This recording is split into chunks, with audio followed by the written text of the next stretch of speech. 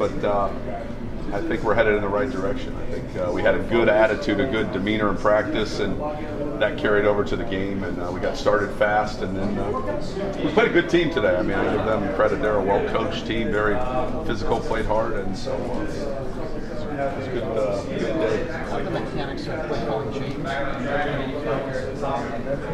Just getting Tim more involved in that process, because he can see a little better, so maybe having him help more in the passing game, you know, kind of his vision, making more suggestions and rolling with him. You know what I mean? And then when we were going tempos, sometimes it's easier to see everything when we go faster from up there. So we involved Tim back a lot more.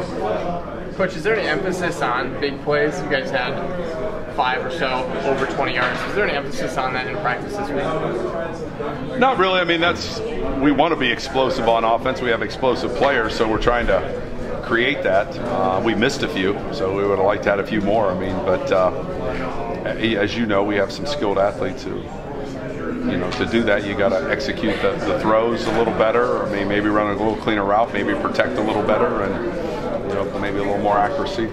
Was the protection better today? From the offensive line? I thought so. Yeah, Purvis also talked about Braxton's the importance of developing Braxton, getting him the football. Yeah, he's an important piece offensively because his skill set. He understands our offense, and he can do a lot of things. So, you know, when you have a guy like Braxton, and he's made the commitment to this program to stay for another year and help us in any role possible, we're trying to find ways to use him to help us win games and help him. He's a hard worker too, and a good kid, and very team oriented, and so we're just trying to find ways that he can help us make plays. Like in the last couple of weeks, with the offensive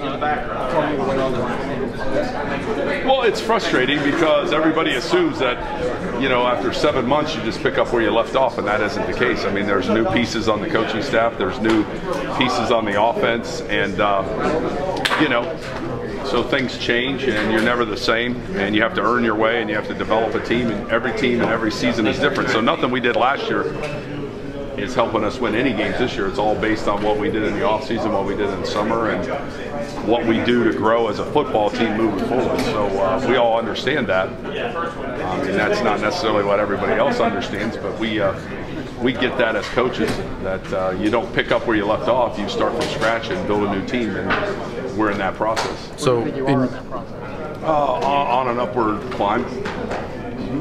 Do you think the offense is where it needs to be going into Big Ten play? You know, non-conference is done, 4 games down, as far as the progression? I think that we have room to get better in all areas. But I think we started to see some things come together today that were exciting, and I think if we keep pushing, that we'll be where we need to be when we need to be there. Nick, a couple more questions.